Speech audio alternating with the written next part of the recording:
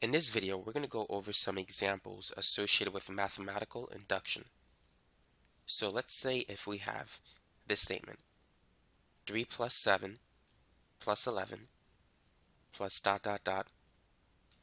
4n minus 1. Let's say that's equal to n times 2n plus 1. Now let's test it out with some numbers. Let's see if it's true for the first term. So the first term in this sequence is 3. And n is 1, which represents the sum of terms on the left. So we only have one term, so the sum has to be 3. So if we replace n with 1, this is going to be 1 times 2 times 1 plus 1. 2 times 1 is 2, and 2 plus 1 is 3. 1 times 3 is also 3. So it's true for n equals 1. Now what about n equals 2? Will it be true for that as well? So on the left, we have the sum of the first two terms. That's 3 plus 7. On the right, we're going to plug in 2 into that expression. So it's going to be 2 times 2 plus 1. Now 3 plus 7 is 10. 2 times 2 is 4 plus 1, that's 5. And 2 times 5 is 10. So it's true for n equals 2. Now, is it true for n equals 3? So this time we need to add the first three terms. That's going to be 3 plus 7 plus 11. And on the right side, let's replace n with 3. So it's going to be 3 times 2 times 3 plus 1. Now 3 plus 7 is 10.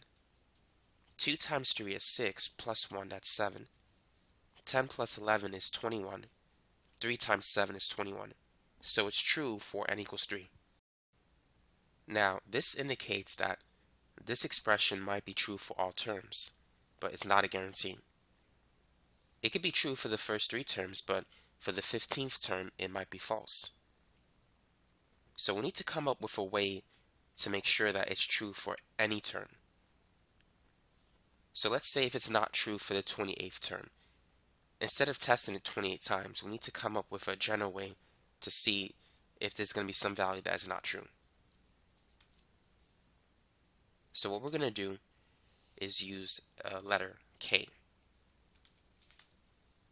So we're going to assume that it's true when n is equal to k. So let's replace n with k. So it's going to be 3 plus 7 plus 11 plus 4k minus 1. And so we're going to assume that this is true. Our task is to prove that the next term is going to be true. And that is when n is equal to k plus 1. So on the left, we're still going to have 3 plus 7 plus 11 plus 4k minus 1. But then we're going to add the next term. And so the next term, we just got to replace k with k plus 1. So it's going to be 4 times k plus 1 minus 1. That's going to be the next term.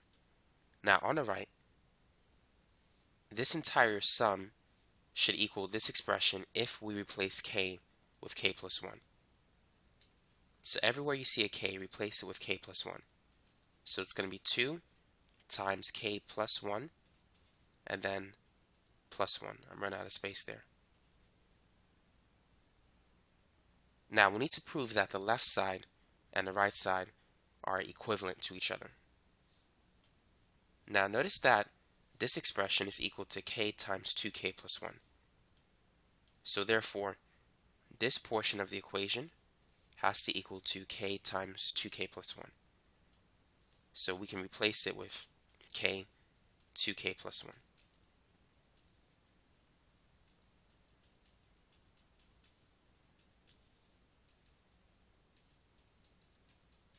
So how can we prove that these two sides of the equation are equivalent to each other? Feel free to pause the video and try it. For this example, the best thing to do is to combine like terms, distribute, and FOIL. So let's focus on this expression. Let's distribute k to 2k plus 1. So it's going to be 2k squared plus k. Now let's distribute the 4. So we're going to have 4k plus 4 minus 1. On the right side, we're going to have k plus 1, and let's distribute the 2. So it's going to be 2k plus 2 plus 1. Now we can add 4 and negative 1. 4 minus 1 is 3. And here we can add 2 plus 1. 2 plus 1 is 3. On the left, let's combine like terms. So we have 2k squared, k plus 4k, that's 5k. And on the right, we need to FOIL. So we're going to have k times 2k, that's 2k squared, and then k times 3, which is 3k. And next, 1 times 2k.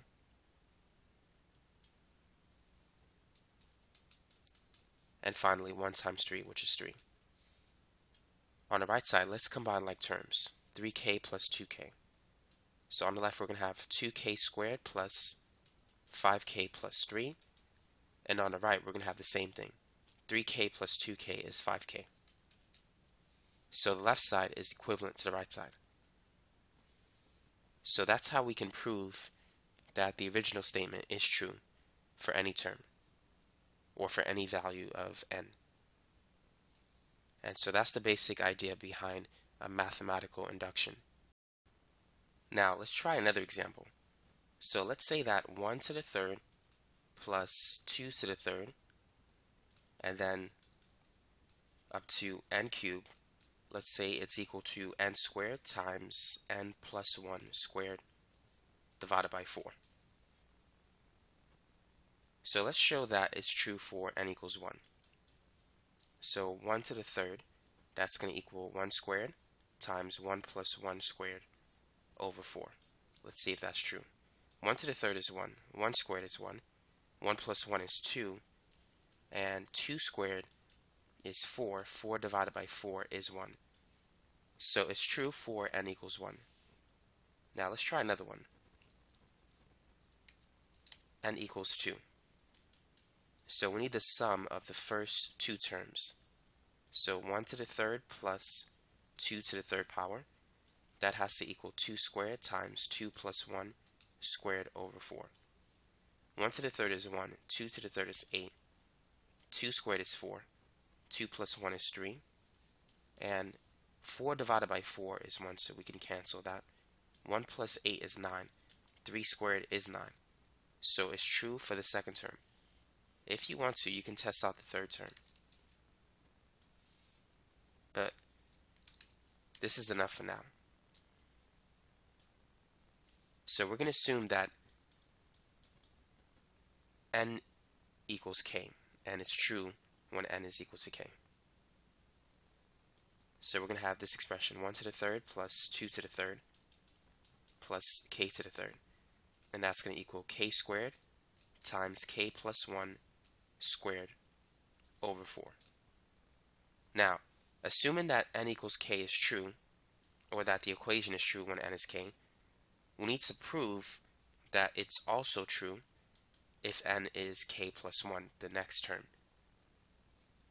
So we're going to have 1 to the third plus 2 to the third, and then k to the third. The next term after k is k plus 1. Now on the right side, everywhere you see a k, replace it with k plus 1.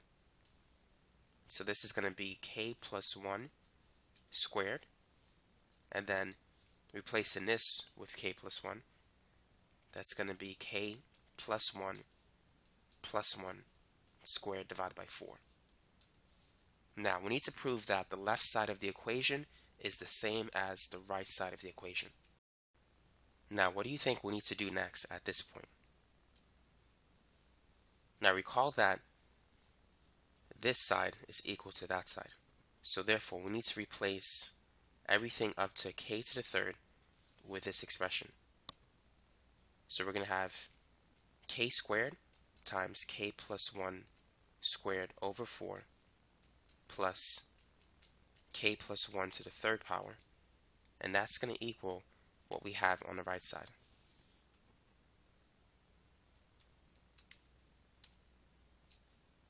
So how can we show that this expression is equal to that expression? Well, the first thing I prefer to do is combine these two into a single fraction. So I'm going to multiply k plus 1 to the third power by 4 over 4. So now I can write these two as a single fraction. So it's going to be k squared times k plus 1 squared plus 4 times k plus 1 raised to the third power divided by 4. And that's going to equal k plus 1 squared times, I can add 1 and 1, which is 2. So that's going to be k plus 2 squared divided by 4. Now let's get rid of the fractions. So I'm going to multiply both sides by 4. So these will cancel. Next, I'm going to take out the GCF, k plus 1 squared. If I factor out k plus 1 squared, on this side I'm going to get a k squared. Here, there's 3 k plus 1s. I took out 2, so there's 1 left over, and there's a 4 in front of it. So it's going to be plus 4 times k plus 1.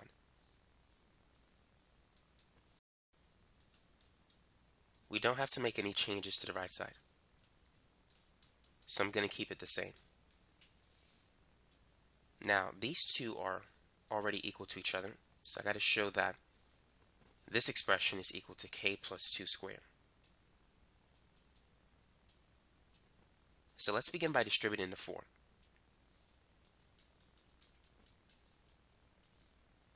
So 4 times k, that's 4k, and then 4 times 1 is 4.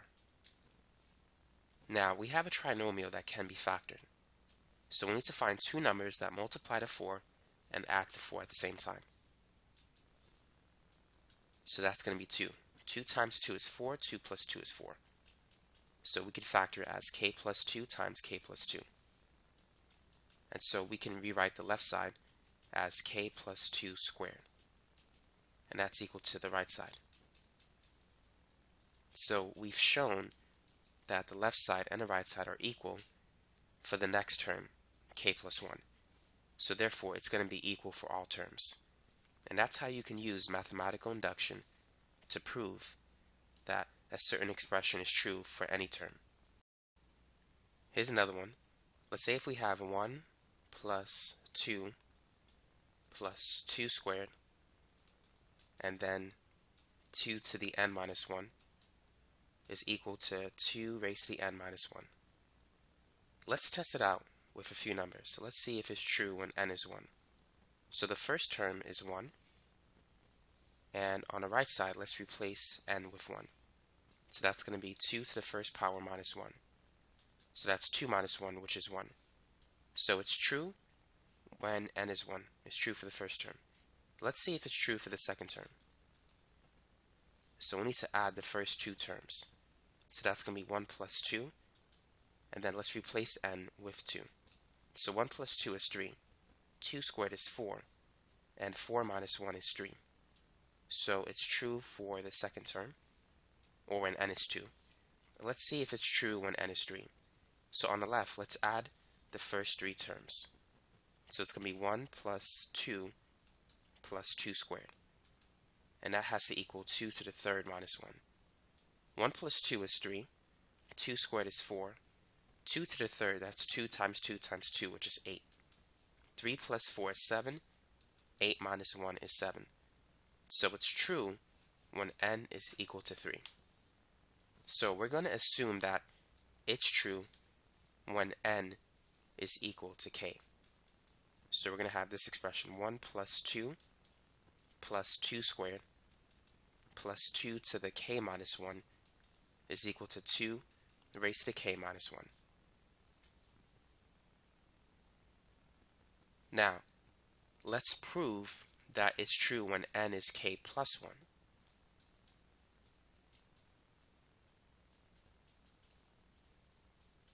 So the next term, replace k with k plus 1. So it's going to be 2 k plus 1 minus 1. And then replace this k with k plus 1. So we need to prove that the left side and the right side are the same. The first thing we need to do is replace this expression with 2 raised to the k minus 1 because they're equal to each other. So we're going to have 2 raised to the k minus 1 plus k plus 1 minus 1. The 1's cancel. 1 minus 1 is 0, so that becomes 2 raised to the k power.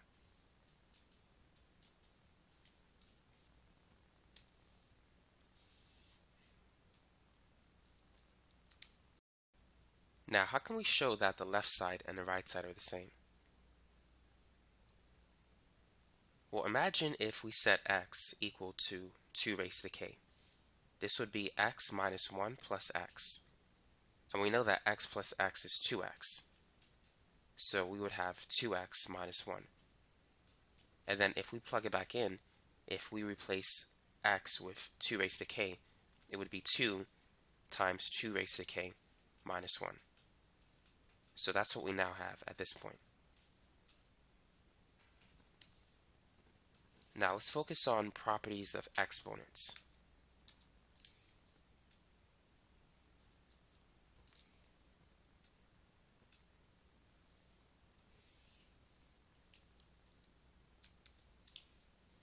So let's say if we have x squared times x cubed. When you multiply by a common base, you can add the exponents. X squared times x cubed is x to the 5th. So 2 to the 1 power times 2 to the k is 2 raised to the 1 plus k. Now 1 plus k and k plus 1 are the same. If you add 3 and 5, or 5 and 3, both ways you still get 8. And so that's how we can show that the left side is equivalent to the right side of the equation.